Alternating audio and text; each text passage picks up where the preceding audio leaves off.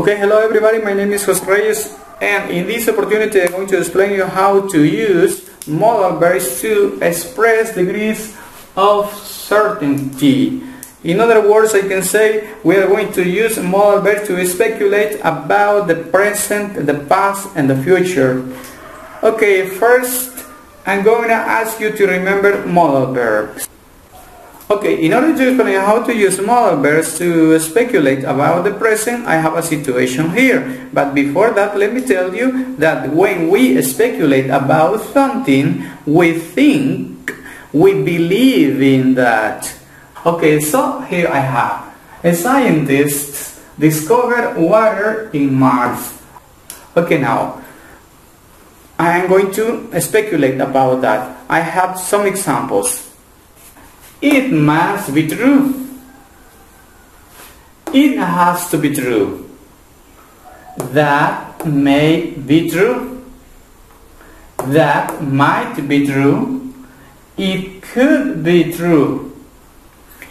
Okay, in this case, here you are going to choose a specific modal verb in order to speculate about the present. For example, if you are 80% sure that that is true, you can use must and have to.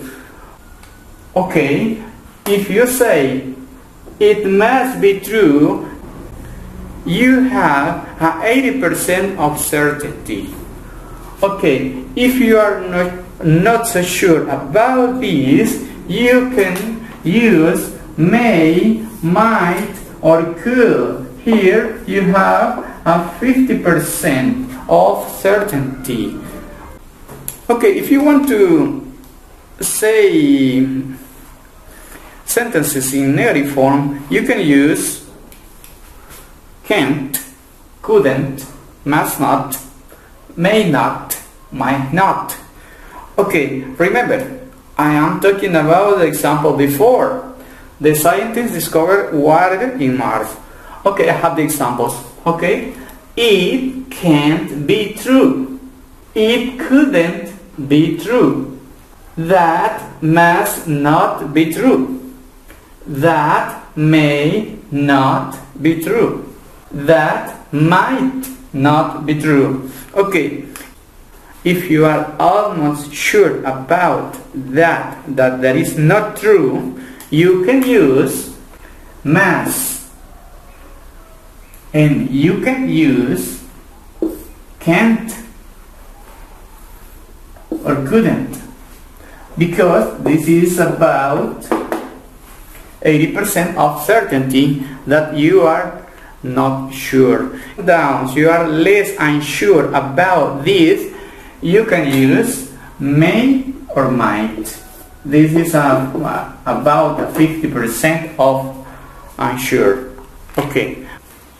Here I have a situation in order to explain to you how to use modal verbs to talk about or speculate about past in affirmative form. Okay, here I have one night an explorer saw the snowman running into the snow. What can you think about it? Okay, so now I'm going to give you the examples to understand the situation. Okay, here I have the examples about the past in affirmative form, and I have it must have been true. It has to have been true. If you are almost sure about that, remember about the snowman. Do you believe? Okay, it must have been true. This is, according to some books, this is 90%. You are almost sure. It has to have been true. The same too. Okay, if we are not so sure about that, we can use it may have been true. It might have been true. It could have been true. Okay, here I have a 50% of certainty. I'm not so sure about that. We say we can make negative sentences using modal verbs to speculate about the past in negative, making negative speculations. We can speculate about that. Look at these examples. It can have been true. It couldn't have been true. It must not have been true. Here we have to use this structure. Let me underline them. Okay, this structure to make negative speculations. Here we have, if you are almost sure that that is not true, use these examples. You have a 80% of certainty that that is fake. So that is the reason why. Okay, here we have a 50%. If you are not so sure, but you say it is possible. Okay, it is possible to speculate about the future.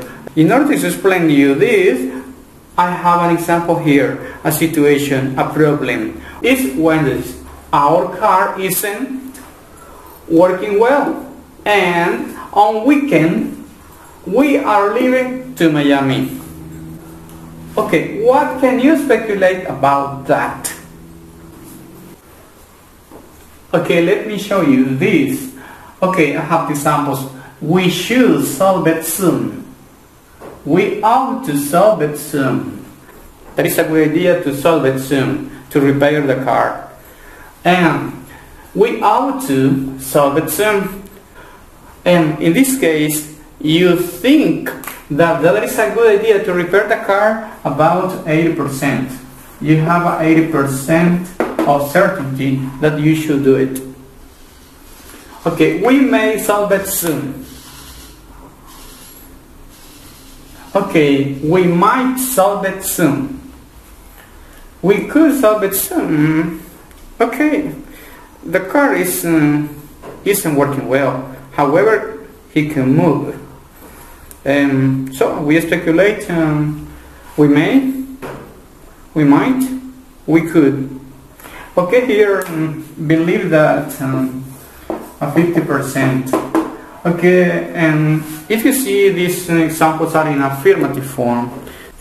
Okay, in negative form, to speculate about the future using modal verbs, we use only these structures. And now we only have two modal verbs in order to speculate about the future in negative form. We may not solve it soon. Okay, remember that I am talking about the car. We might not solve it soon. Approximately 50%, but